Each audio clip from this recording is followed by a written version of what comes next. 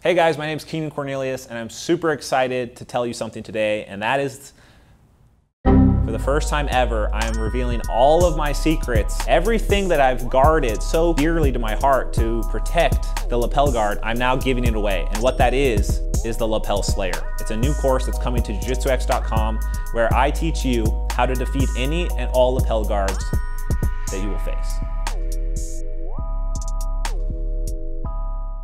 So back in the day when I started playing lapel guard, I had a few acolytes that started picking up the lapel game, and I saw a lot of bad habits were being formed by people who wanted to get right into the lapel but hadn't taken the time to learn the full system. I hadn't even taught the full system yet, so they went down the wrong path. They went down the dark path of Lapel Lasso, and this used to make me hate Lapel Lasso because people are doing it against me, and I just saw so many opportunities to break the position, just like easy counters that just work so consistently that I would tell everyone, don't use Lapel Lasso, it's bad. It sets you up for disaster. It's just a position where you have to stall, and then you get stuck in these holes where you can't get out because you're holding onto the lapel too long.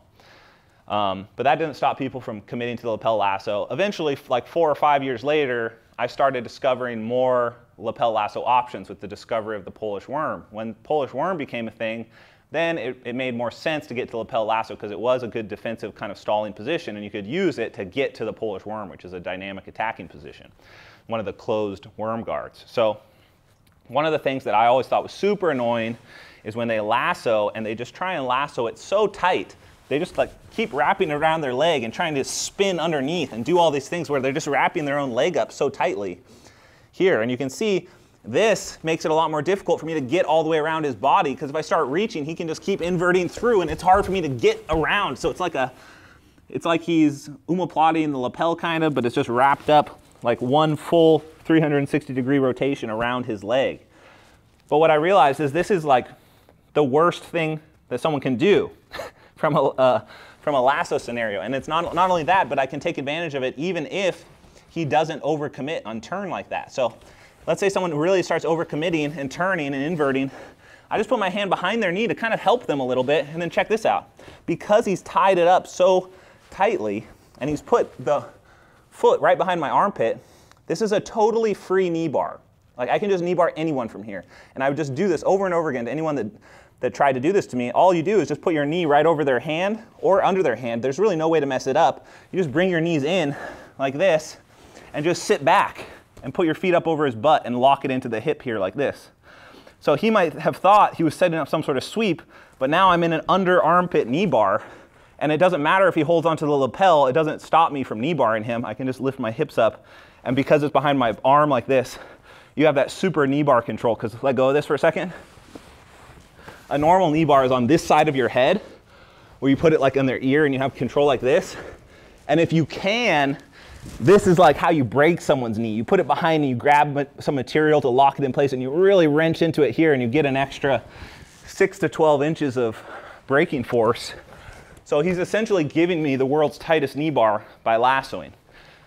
So I'll show it one more time from when they give it to you by inverting too much. I just bring my knee up, and my foot is going to go in between his elbow and his thigh. It's going to go right through here.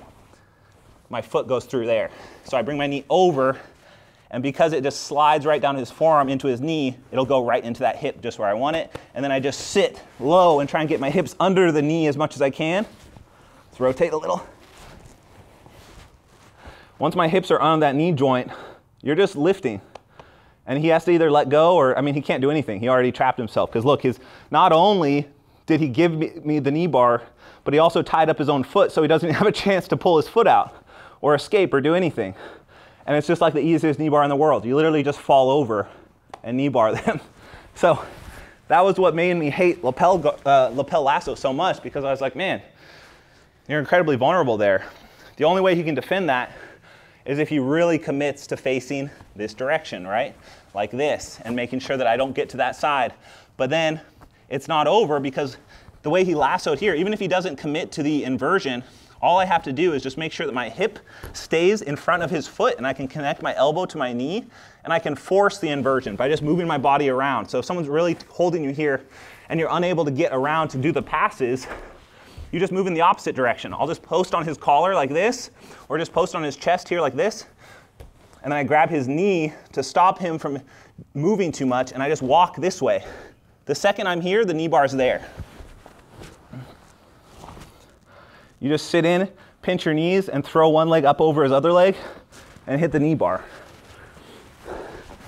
There's really not much he can do to counter that, except let go of the lasso. So that's like a serious issue I always saw with the lapel lasso. I usually avoid it just because no one goes for it. Like, I'll play lapel lasso because no one ever would set up the knee bar on me. So it just wasn't a big deal. I guess I was the only one that saw the weakness in it. But now I'm just telling you now, that lapel lasso is incredibly vulnerable to knee bar. Like, so vulnerable. It's essentially the same as like putting your arms out from bottom mount. It's like they're just going to take the arm bar. It's not rocket science. So yeah, that's how you do it. Go ahead and lasso one more time. I'll show it one more time. So even against someone who's not like hyper wrapping their leg, you can just force it just by grabbing here. You could see how if he kept opening up this direction, I wouldn't be able to get around it, but then I can pass to this side with this angle cut, magnet control, head pressure. And then when they're threatened by that, they have to turn back the other way. And when he turns back the other way, I just keep my hips away, walk like this. The best move he could do if he was quick enough and fast enough would be to switch to go through my back like this.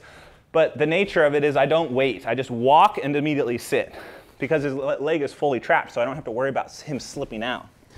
So the second I feel the lasso come up and he's committed to this side, I just walk and sit. It doesn't even have to be pretty. You can literally just do this. Like, I don't even have to put my feet in the right areas. His knee is gonna get broken sideways or otherwise. Like right now it's more of a sideways knee bar, but that's gonna get him anyways. And you can entangle him however you want with your feet and get locked up fully.